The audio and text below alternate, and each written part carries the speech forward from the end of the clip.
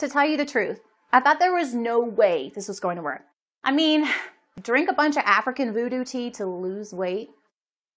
I've had a lot more heavy-duty weight loss products other than tea before, and it didn't help me any.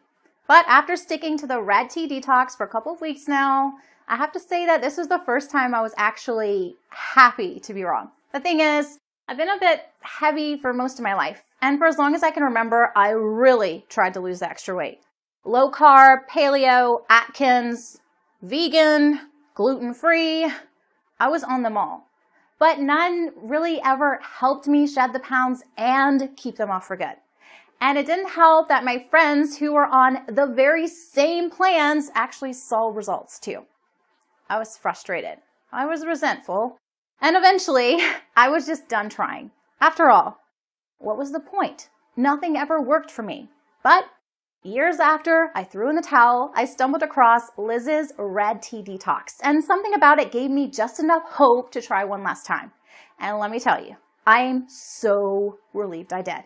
Because after decades of not responding to literally hundreds of different diets, I finally found something that actually works. I dropped 10 pounds in the first 2 weeks alone, and I'm down 27 pounds total. And best of all, I've never been on a simpler, tastier plan in my life. It's easy to follow, clearly laid out, and was never, ever a hassle. Plus, I wasn't always starving like the other plans I'd been on. In fact, it didn't even feel like I was dieting at all.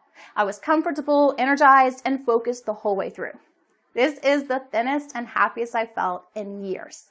And it's all thanks to the Red Tea Detox. But more than anything else, I'm just so excited that I finally found a program that actually works.